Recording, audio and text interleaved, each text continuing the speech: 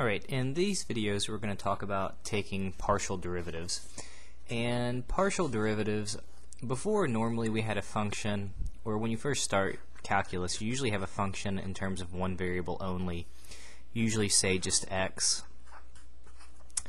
And now the idea is, well, we've got functions in more than one variable. So for example, suppose I have a function f of xy equals 3x minus 2y to the fourth, and we're going to calculate now what are called partial derivatives. The only thing you really have to remember is that when you take the derivative with respect to one variable, you treat the other variable like a constant.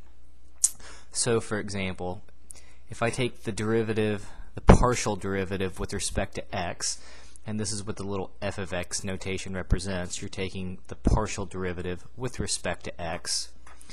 Well, okay, so now any other variable besides x, I'm treating that like a constant. So 2y to the fourth, in my head I'm thinking that's just a number. So when I take the derivative of 3x, I simply get 3.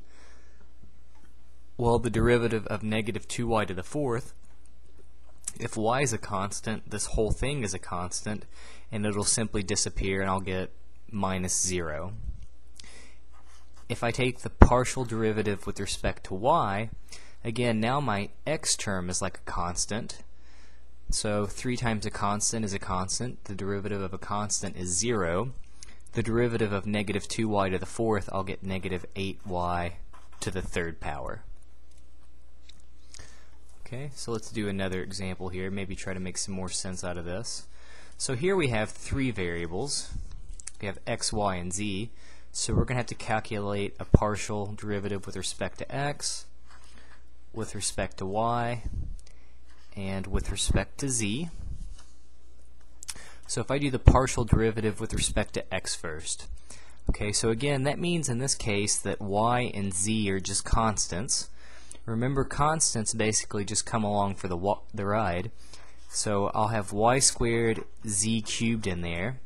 And then if I take the derivative of x, the derivative of 1x is simply times 1. And on the other side, notice there's no x terms in there. Well, that means 3 times y times z is just a constant. And again, the derivative of a constant is just 0. So the partial derivative with respect to x will simply be y squared times z cubed. If I take the partial derivative with respect to y, that now means that x and z cubed are constants. So I'll have x z cubed, just kind of pull them out front like you normally would with a constant. And the derivative of y squared is 2y. And then if I take the partial derivative with respect to y of the 3yz term, again the 3z is simply a constant that just comes along. The derivative of y is simply times 1. Okay, so you could rewrite this as 2xyz cubed plus 3z. And now we'll do the last thing with z. Okay, so now z is my variable. The other x and y I'm treating like a constant. So the x and the y squared I leave alone. And now the derivative of z cubed would be 3z squared. And then I'll just, for the other term, again 3y is a constant. That simply comes along for the ride. And then the derivative of z is just 1. Okay? So the thing to remember on these partial derivatives is that you're treating, depending on what variable you're taking the derivative with respect to, you're treating the other variables like constants and then just using your normal differentiation rules. Alright, so let's do one more here. So now I have a function in terms of r and s.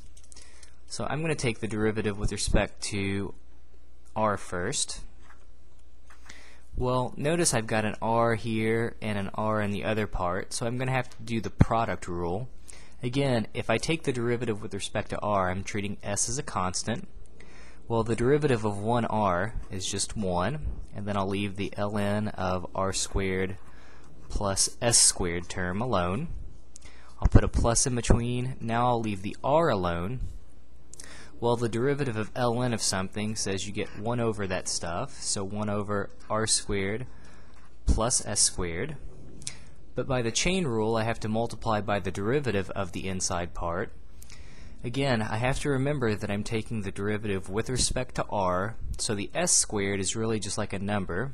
So the derivative of the inside, the derivative of r squared, will give me 2r, but then the s squared, since that's a constant, the derivative of that will simply be 0. So you could rewrite this as ln of r squared plus s squared, and then you'll have 2r squared in the numerator and r squared plus s squared in the denominator, and that'll be your final answer. If I take the derivative of this function with respect to s now, again, now r is just like a constant, so if it was 7 times ln of 49 plus s squared, you would leave the constant alone, so I'm going to leave the r alone. And then I'll take the derivative of the ln part, so I'll get 1 over r squared plus s squared. Again, I have to use the chain rule in this case, but since I'm taking the derivative with respect to s, now r is a constant. The derivative of a constant is 0. The derivative of s squared is simply 2s.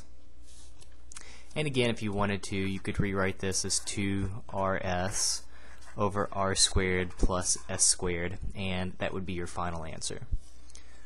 Okay, so this is the basic rule of thumb on taking partial derivatives mechanically.